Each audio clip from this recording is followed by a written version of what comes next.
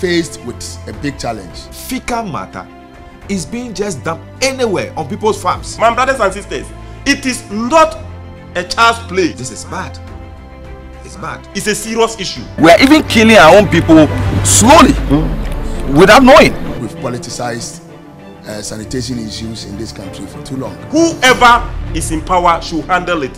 Whoever will come to power must handle it. There are issues of waste. How does Ghana want to manage its sanitation? It is very clear that the only way out is to have a compost plant. We should be thinking about recycling and not landfill. Kumasi now need a recycling plant. Like Zoomlion has done already with Aricop in Accra here. Abosokai, for the first time with my naked eyes, I saw waste being recycled. We went and saw what science has done here in Ghana. Zoomlion has done very well. I was so happy. So we can do this in Ghana. Ghana must be developed by Ghanaians. So if you have a Ghanaian who is doing this, what do you think as leaders we should do? Any process that has been stopped should immediately be reinstated. I wish I were in office.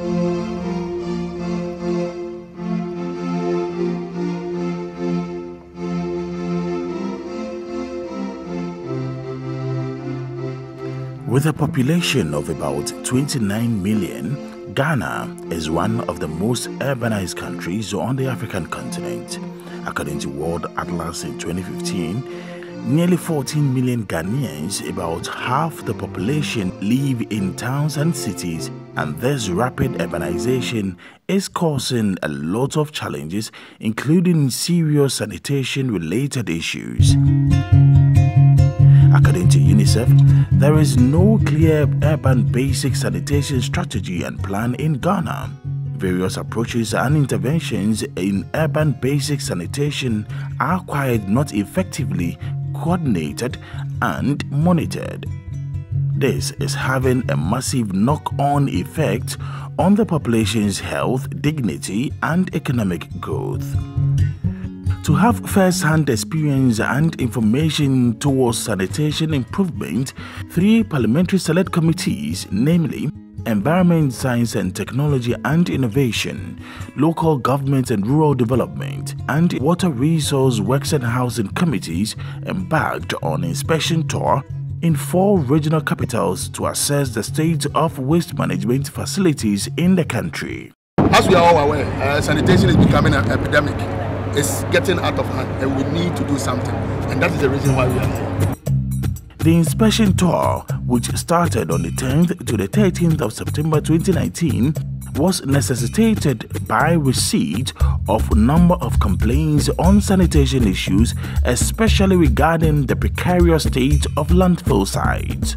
Critical among them is the Kpong landfill site, which was consumed by inferno last 2 months, posing a health hazard to the community and its catchment area. When the outbreak of the fire in that major, the huge landfill site at Tema came up, we wanted to go there as an individual, as a committee, just a single committee of environment. But we realized that the challenge was more than just environment. So we needed local government, we needed works and housing, and then the sanitation ministry also comes in here.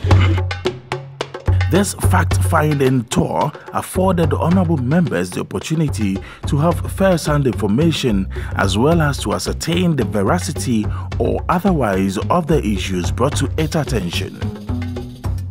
The tour began in Kumasi, where they were received by the Ashanti Regional Minister, Honorable Simon Osei-Mensah. We thank the Joint Committee very much for taking time to visit us. And we are very much delighted in the sense that in the region, our major problem is roads. And after that, the next one is sanitation. The committee members visited the Oti landfill site and assessed the challenges that come with waste separation and segregation. To inform themselves on the alternative and a modern way of managing the city's waste, the Joint Committee continued to the construction site of a compost and recycling plant being developed by the Jaspon Group of companies to offer a scientific and technological means of managing waste. The point the company has reached is to get the off-taker agreement signed. That is where the company is having some challenges. We are trying to assist, but we are yet to make any significant headway. The inspection tour continued to Accra, Tamale, and ended in Takoradi. After the tour, the members of parliament from the 3 select committees declared Ghana's sanitation problem a crisis situation. Very soon, may God forbid, but I foresee a danger ahead of all of us. We are all in danger. Go around and see the leachate. This thing will definitely find their source into some water bodies, and people will drink, cattle will drink, affect the life of Ghanaians. So in actual fact, we are even killing our own people slowly. The challenges we are confronted with cannot be solved in a piecemeal manner. The issue has gone beyond local issues. It become a central issue. We need a Marshall Plan for our sanitation. And I think that we should have clear-cut policy outline on how we want to manage our sanitation the way forward. At a news conference to announce their findings after the tour, the MP said the situation amounts to a national security threat. It was horrible. Horrible. We are faced with a big challenge. Fecal matter is being just dumped anywhere on people's farms as manure, not treated, and people don't know that that rather will kill your plants. My brothers and sisters, it is not a child's play. It's a serious issue. This is bad. It's bad. The report recognized the fact that the municipal and district assemblies, which have the mandate to ensure the country is clean, are under immense pressure for various reasons. But there is some solution which the assemblies can tap into, as there are various waste management facilities around the country that manage various forms of waste. In Accra, the Integrated Recycling and Compost Plant, IRECOP, recycles majority of the municipal solid waste generated. It is very clear that the only way out is to have a compost plant. Kumasi now need a recycling plant. Like Zoomlion has done already with IRECOP in Accra here. For the first time, with my naked eyes, I saw waste being recycled. We went and saw what science has done here in Ghana. Zoomlion has done very well. I was so happy. So we can do this in Ghana. I forgot that I was in Ghana. Because that was the first time I saw it. The Lavender Hill Liquid Waste Treatment Plant also treats fecal waste, which was previously dumped into the sea. The good news is that here in Accra, Sewage Systems Ghana Limited has 3 plants that take care of liquid waste generated. According to Gamma, we generate 26,000 cubic liters of liquid waste per day. Now, of this, we have 3 plants that has the capacity of treating 18,300 cubic meters of liquid waste per day.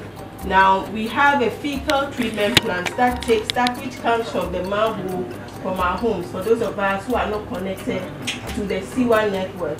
And that is the Lavender Hill Fecal Treatment Plant. That's this edifice you're seeing.